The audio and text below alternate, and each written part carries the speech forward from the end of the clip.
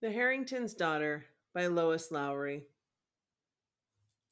They said the young woman next door was mad. The Harrington's daughter, they called her that, as if she had no name of her own, was mad. They meant crazy. That was all they said, that she was quite mad, and I was to pay no attention. The shades on the south side of my grandparents' house, the side that faced the Harringtons, were drawn during the day so that the vast living room was dim. Grandmother said the shades were to be drawn so that the summer sun, glaring in the rainless August, wouldn't fade the oriental rug. But I knew better. The rugs had been faded all my life, and probably for 100 years before that. They were the kind of rugs whose reds and blues were supposed to be muted by time and the thread of generations. The reason the shades were drawn was so that we would not be forced to glimpse the Harrington's daughter, who was quite mad. "What happened to her?" I asked grandmother. By her quick frown, I knew I shouldn't have asked.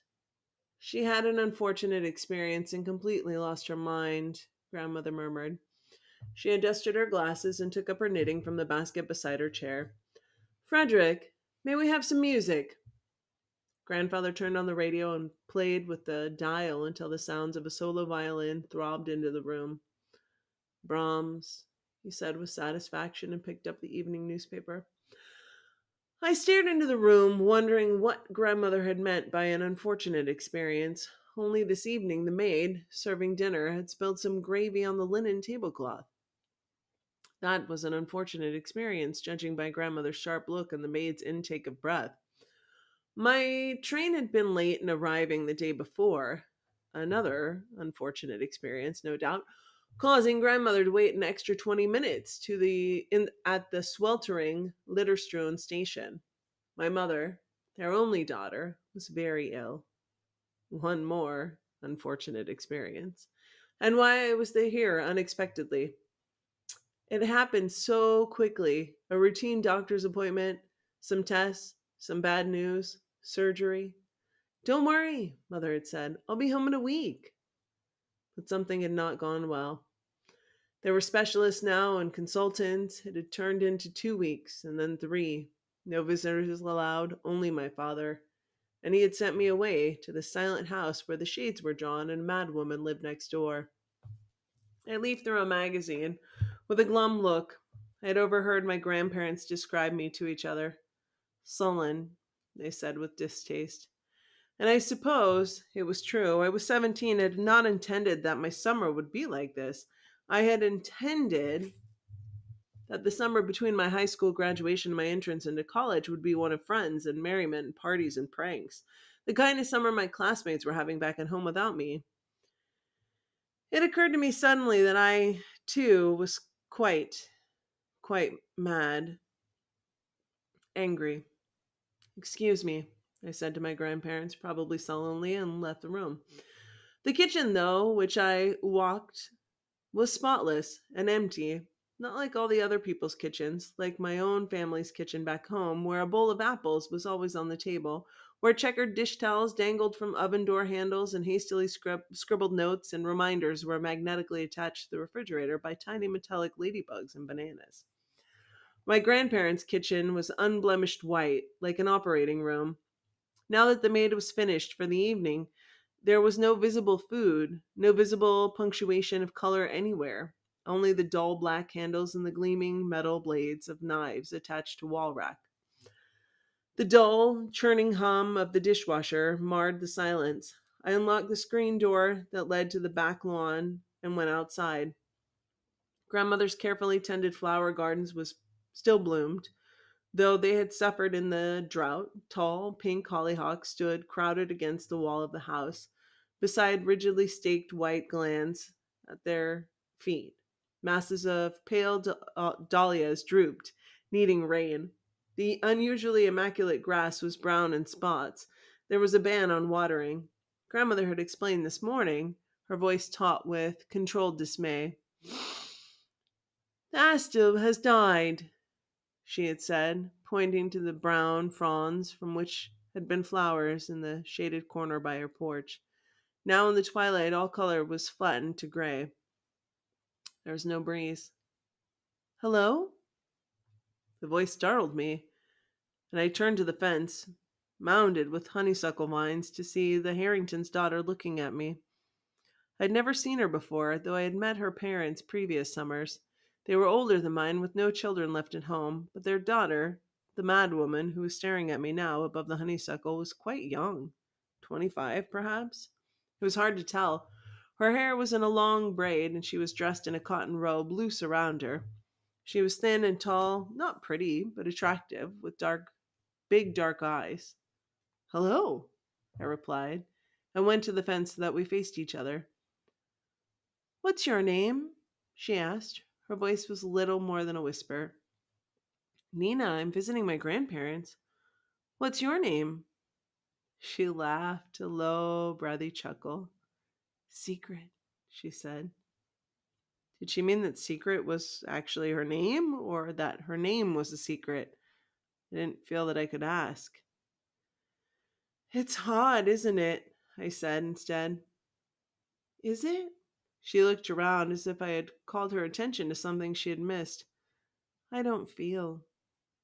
Then she turned away, and I saw suddenly that her hands were filled with flowers. The Harrington's yard was not manicured like grandmother's, not carefully tended, but there were flowers there, thick and tangled with weeds. While I watched, she went to a clump of asters and wrenched some blossoms loose. It might have been here, I heard her say. This might have been the place. A door opened and a rectangle of gold light appeared at the Harringtons' darkened lawn. I saw Mrs. Harrington appear in the doorway, peering into her yard, and I heard her call to her daughter. Come in now. We didn't know where you were. You mustn't run off like that. Daddy was worried. It was as if she spoke to a child. Like a child, the young woman went obediently up the steps to her mother. I had to get flowers, I heard her say. I need flowers still. I can't find... No more now, her mother had told her before she closed the door behind them. No more flowers. I went back into the house where Brahms still played. My grandmother still knit, and my grandfather had finished his paper and was turning to a book. Later my father called, as he did each night, to say there was no change. My grandmother introduced me dutifully to people my age, great nieces of friends, the son of the Episcopal minister. I spent an interminable evening with a girl who talked endlessly of horse shows, and went to the movies one night with the minister's son, who was younger than I, and idiotically proud of having been expelled from prep school. I played the piano in my grandmother's high-ceilinged music room. I read, I wrote letters, I took walks. One night, late as I was preparing for bed, there were screams from the house next door. I stood, stricken, my hands frozen where they had been buttoning my nightgown, and listened through the open curtained window. They were not screams of terror, but of grief, terrible anguish cries that rose again and again, finally subsiding in sobs. No one mentioned it at breakfast, yet surely my grandparents had heard. Finally, I said, The Harrington's daughter was screaming last night. Did you hear her? Grandmother shifted uncomfortably in her chair while she stirred her tea. She nodded, I thought for a moment, that she would speak of the weather, of the relentless heat, of the lack of rain, of the disastrous effect on her dahlias. Her parents called to apologize this morning, she said. They what? I was shocked. Apologized? Did I hear you correctly? It's very embarrassing for them, Grandmother replied. Tragic, she added finally. What happened to her? I asked. The question, though I asked in a normal voice, seemed loud in the silent dining room against the clink of silver spoons. She lost her child. For a moment I pictured a small child misplaced somehow, its mother searching the house and yard, calling its name, but I knew, of course, this is not what Grandmother had meant. Grandfather folded his newspaper and set it aside. It was a terrible accident, he said, on a boat. He stood, preparing to leave for his office. His briefcase waited on the mahogany table in the hall. I'm not sure I'm following this, I said loudly. The woman's child died and her parents are embarrassed? Is that what you're saying? Grandfather looked at me. Embarrassed was the wrong word, he said slowly. They're helpless. You'll understand that better when you're older. He went to the dining room doorway and then turned back. The paper says there's a chance of rain soon, he said before he left the room. That evening, thunder rumbled in the distance and the air was oppressively still. I wandered again into the dark yard. And saw that the woman had come to think of as Secret was standing alone on the other side of the fence. Her hands were empty. Almost without thinking, I went to grandmother's garden and began to pull a few of the remaining blossoms from plants there, the wilting pink hollyhocks, the limp glads, the dahlias with browning buds that would never open. All of them I gathered in my arms, then I opened the gate at the end of the fence and took the flowers to her. These are for you, I told her. I wish there was something more I could give you. She remembered my name. You're Nina, she said. Thank you, Nina. I nodded. Do you have a baby? She asked in her low whisper. No, I'm only 17. Someday you will. Her face had no expression. I hope so. Mine is named John. He'll be 2 soon. I didn't say anything. She stroked the flowers that she held and touched them to her face. She turned away from me, and I thought she was going back to the house, but she stood still and began to talk in a low voice. He was such a bright little boy, Johnny, but I didn't know he could unbuckle the strap. She looked back at me and noticed the belt around the waist of my dress. Just like yours. A little buckle, just like that. Unbuckle it, she commanded me in a fierce whisper. I obeyed her and undid my belt. It slid loose, and I held it in my hands, and I looked at her. She laughed oddly.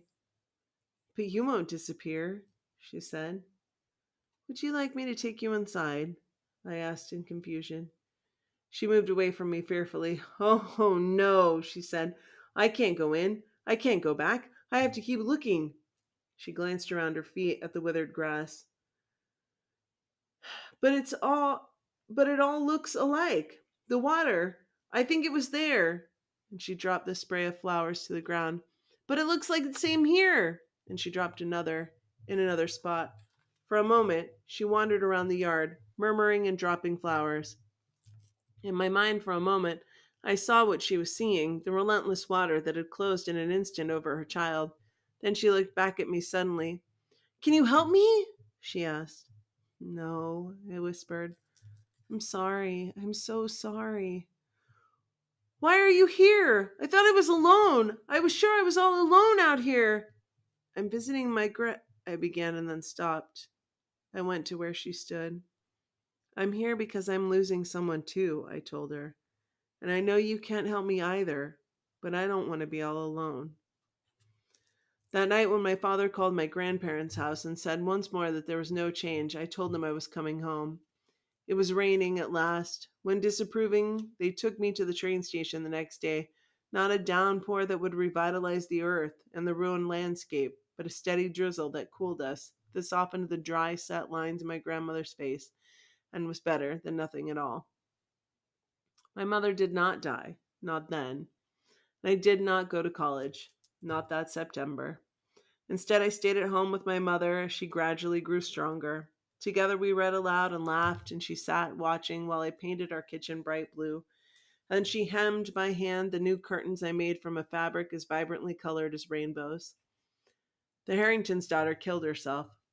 Took her own life, is the way grandmother put it in a letter. She enclosed a newspaper clipping that used the same phrase. I don't know how. I'm just as glad to not know. Not knowing, I can imagine that she found a place that looked, that felt, like the place where all she had lost had gone. And she slid into it, cool and welcome and unalone. Her name was Sigrid Harrington. I had mistaken the sound for secret. And, as she had predicted, I did eventually have children of my own. In years to come, I would encounter other secrets and would grow to understand the wish to draw the shades against them. Sometimes the memory of the Harrington's daughter kept me from doing so. I wish I could thank her for that gift. the way she thanked me for my small and helpless offering of flowers.